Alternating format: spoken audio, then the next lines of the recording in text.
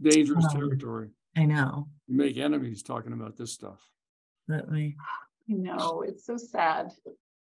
And our goal was to understand how fish oils rich in long-chain omega-3 fatty acids could inhibit skin cancer in a mouse model for skin cancer.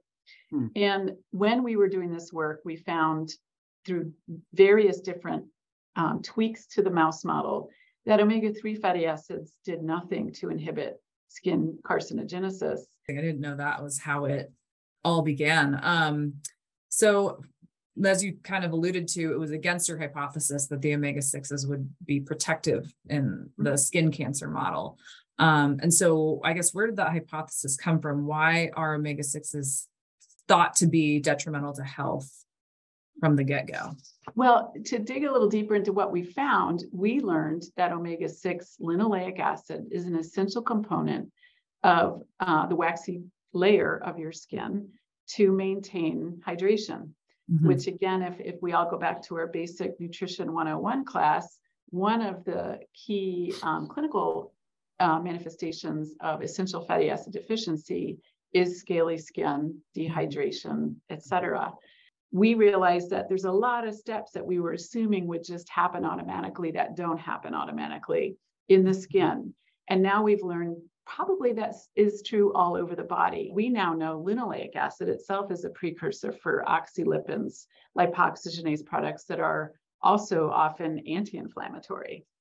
And to add a little more to the complexity and what has evolved, I think, in the science overall is we now understand even that pro-inflammation prostaglandins and leukotrienes are needed so that you can then reach resolution of that inflammation. So all of these compounds that we're talking about, whether they're from linoleic acid or arachidonic acid or long-chain omega-3 fatty acids, are short-lived molecules that give a punch to inflammation and perhaps other events, but then that are resolved through some of these other oxylipins that are produced from the same fatty acids. So it's very complicated. And the simple idea that we had in 1990 is now, I think, evolved to something a little more complex, and typically so in biology. We kind of look more at the dietary side of things, and omega-6 linoleic being a part of soybean oil, a large part of the American fats that we, or maybe used to be, American fat that we intake. Can you talk a little bit about how much omega-6 is in the diet, where it's coming from, what's changed over the last few years, kind of that whole story? Yeah. One of the things I often will see is this assumption that because vegetable oils have increased in prominence in the diets of many people in the United States, that increase in vegetable oils, which can be rich in linoleic acid, correlates to an increase in obesity and diseases. But what's often forgotten is there's a lot of other things that have changed in our food supply over the last 50 to 100 years. Right. In fact, what we now are seeing is many vegetable oils that were rich in linoleic acid, like soybean, canola, sunflower seed oils. Those are changing to be high, I'll say high oleic acid and low linoleic acid. So again, we're really interested in that linoleic acid. And these oils are changing due to plant breeding, which is old-fashioned genetic modification, right? For different reasons, not to get rid of linoleic acid, but really to increase this monounsaturated fat that doesn't oxidize as quickly when the oil is stored or when it's processed to make things like hydrogenated fats, which can produce trans fats. So it's not being changed. I mean, obviously the scientists who are doing these genetic breeding experiments are not doing it for the health reasons. They're doing it for stability of the oil. Mostly for stability, but it does, I know too much about oils, so, and nobody really cares, but when you hydrogenate these oils, so you hydrogenate a high oleic acid oil, you have half the amount of double bonds that you have to saturate to make that oil into a solid at room temperature. So with half the amount of double bonds, you basically have half the amount of chances of trans fats forming. And these synthetically produced trans fats are not good for us. We know that. And those are fatty acids that are not we don't need them, we don't want them. And in fact, at low levels, they're very harmful for heart health. And Dr. Harris, you know that more than anybody because of all of the work you've done with heart disease over the years, which is your work is some of the seminal work in this area and in fatty acid area. So, that's really, I think, why the oils have changed, is to address the need that the many food companies have to make a saturated fat product that they can put in a lot of their foods. It's very stable. It forms a matrix for their food products that they desire. It's great mouth quality. And yes, it doesn't oxidize as quickly. Of course. And it's low in trans fats. It's below 1 gram per serving or something, right? Exactly. So it's getting a lot of goals in one product. What's interesting to me is that there's a fair amount of evidence that higher levels of blood levels of monounsaturates are not associated with good outcomes. No. In fact, over a third of our fat calories is monounsaturated fat, and it's mostly oleic acid, which is probably not harmful. And I think there's more, there are not a lot of data to show it's protective, but I don't see a lot of data that show high oleic acid in your blood is harmful. It's just kind of a neutral fatty acid, whereas as many studies have shown from around the world, not just the United States, that higher linoleic acid and of course higher omega-3, long-chain omega-3 fatty acids like the omega-3 index are very much associated with protection against heart disease.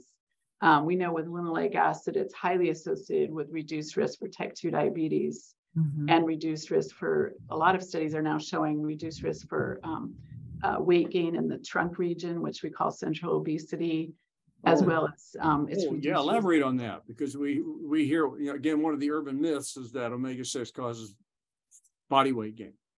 So both correlative studies and actually some causal studies have shown now that higher levels of linoleic acid or linoleic acid oil supplementation reduce fat in the trunk region of a person and reduce visceral fat. And these are very rigorous randomized controlled trials, almost always blind, and some are even crossover studies that have shown this. Our lab was one that showed the trunk fat reduction, but a few groups out of the Scandinavian countries have shown the reduction of adipose from the visceral measurement using magnetic resonance imaging. Does it just redistribute, or is there just less, is body weight down, total fat down? It's not clear. Visceral fat is reduced, so it's absolutely adipose tissue. It's not just maybe fat in the liver, but some of those same groups have also shown reduced non-alcoholic fatty liver disease risk and reduction of fat in the liver when you measure it in people who have non-alcoholic fatty liver disease. So do vegetable oils have a lot of oxidized fatty acids in them? Well, yeah, good question. So if they do, you shouldn't eat them, but you would smell it and taste it. Just like with any fatty acid, and including long-chain omega-3 fatty acids, if they start oxidizing, you get that taste and that smell that we often associate with fishiness.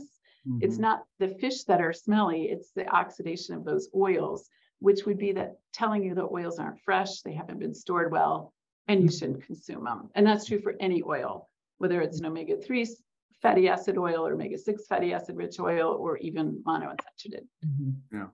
Yeah, anything but like good stinky cheese. If it stinks, you want to stay away from it. Well, cheese, are you kidding? Stinky cheese is good. Well, there's certain cheeses that are stinky and they're on purpose stinky. I know, that's what I'm saying. Oh, okay. That's great. That's, I think, just really helps clarify some of the confusion around oxidation, lipids, these oils, what's going on in our food systems, and why, which is very helpful. Kind of related to what we were talking about before with blood levels, how does dietary intake of linoleic correspond to blood levels of linoleic acid? What's affecting the blood level? Yeah, so one would think that because linoleic acid is one of only 2 required fatty acids, so your body can't make it, that if you eat a certain level, you'd see a certain level in your blood because your body can't make it. So the only level that's in your blood is from your diet. But we also know that what's in the blood turns over and becomes other things. It goes on to form all these enzymatic oxidized products, which are good. They act as signaling molecules. They can act to bind to receptors to cause different things to happen in cells. And so because of that, the blood level and the diet level are not that strongly correlated. They are significant, but when I talk to people who are used to high levels of correlation, they look at it and they go, really, you think that's good? And I say, yes, in the diet field, we think that's pretty good. So you can use blood levels as a marker for dietary intake. And we, in fact, do. We just know that there's some variability with that blood level. There's different things in each of us that affect our levels of linoleic acid beyond our diet. Yeah. So input's diet, but output could be oxidation products or being elongated and desaturated to longer chain fatty acids and any other things. Well, it's stored in the adipose tissue too.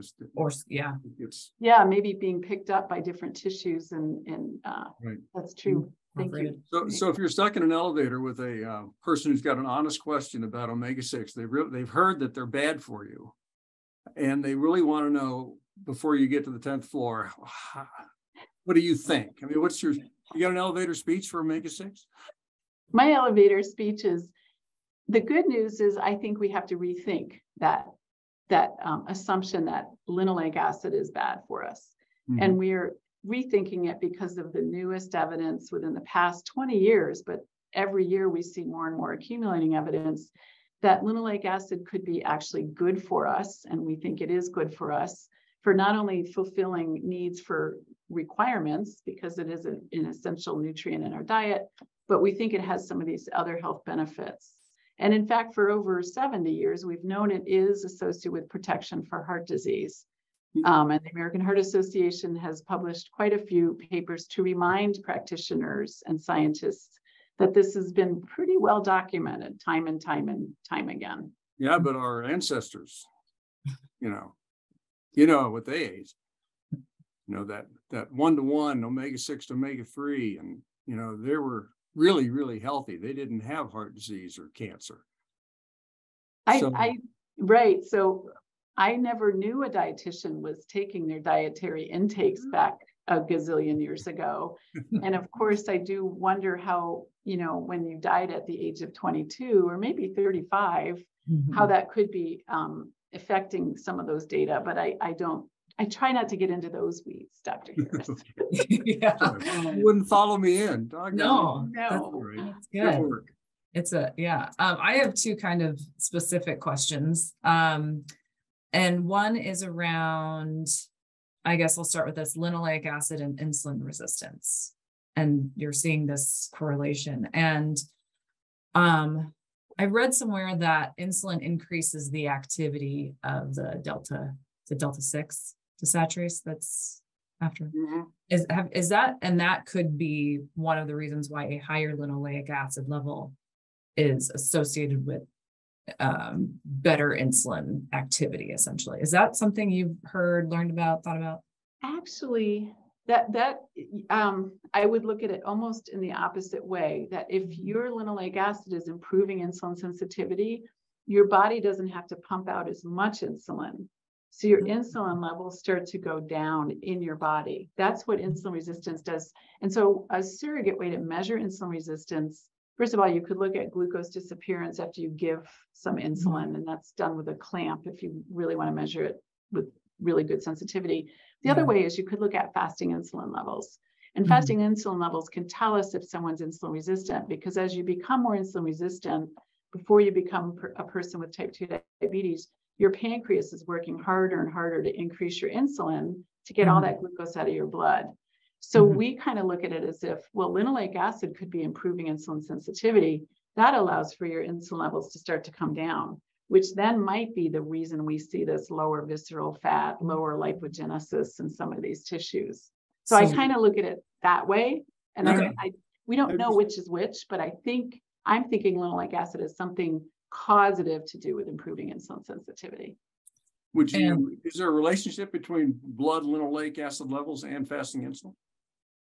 There is. So the linoleic acid is acting on the exterior, like the muscle and the liver and adipose tissue, and making those more able to act on insulin or take glucose out of the bloodstream. Is that the idea?